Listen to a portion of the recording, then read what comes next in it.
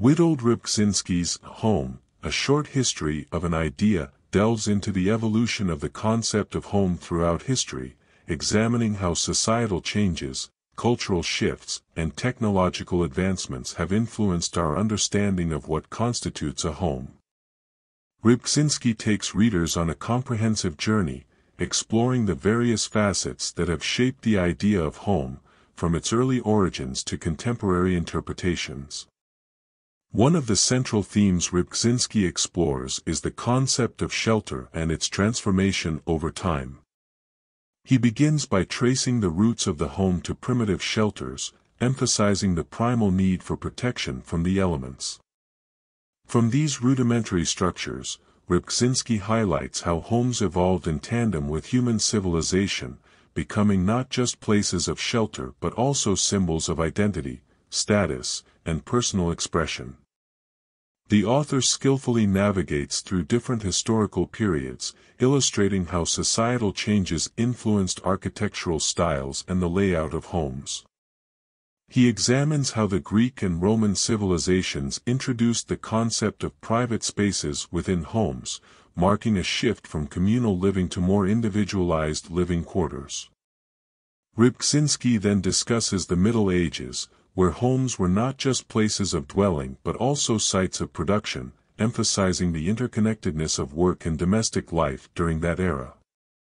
Throughout the book, Rybczynski emphasizes the socio-cultural aspects tied to the evolution of the home.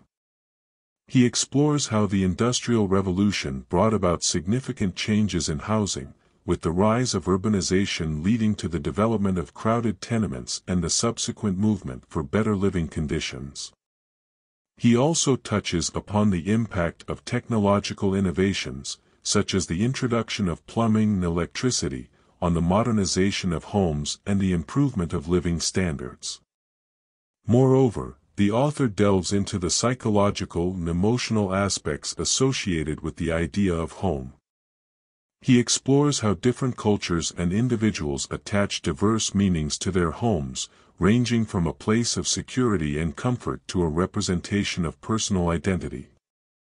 Rybczynski's exploration of literature and art throughout history further elucidates the multifaceted nature of the concept of home, showcasing how it has been romanticized, idealized, and celebrated across various mediums.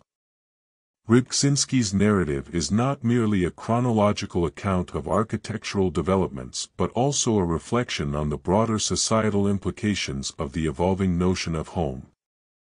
He raises thought-provoking questions about the relationship between the physical space of a home and the emotional connections individuals form with it.